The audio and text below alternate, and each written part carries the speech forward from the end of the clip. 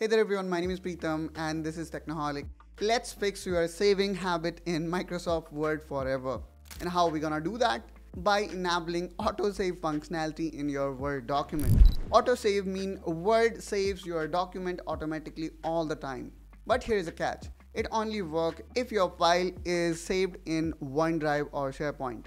And on the top of it, there is another major advantage of enabling autosave, which is version history.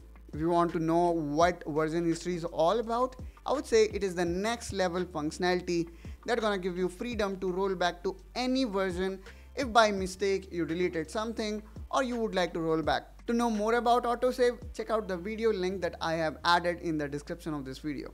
Okay, so now let me quickly show you with the help of an example how we can enable autosave in Microsoft Word. Okay, so here you can see I have opened a Word document, and whenever I need to save it, I need to press Ctrl and S to save, or maybe I can go here on the top and I can click on save. But let's leave this anxiety of pressing Ctrl and save and give this functionality to the software itself.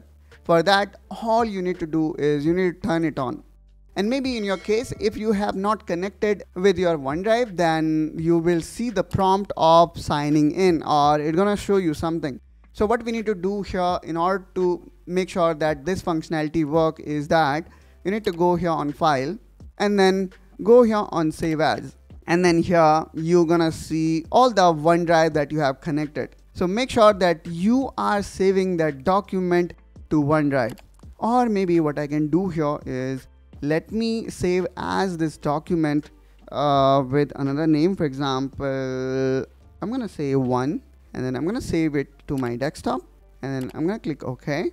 And now here you can see the document having name 1 is saved in my desktop. Now if I hit autosave, it is offering me to save it to one of my OneDrive.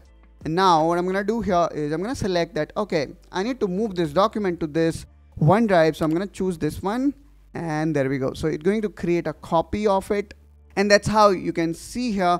Now it not only going to have this autosave functionality but version history as well. So that's all guys from my side in this video. I hope that you find this video helpful and informational.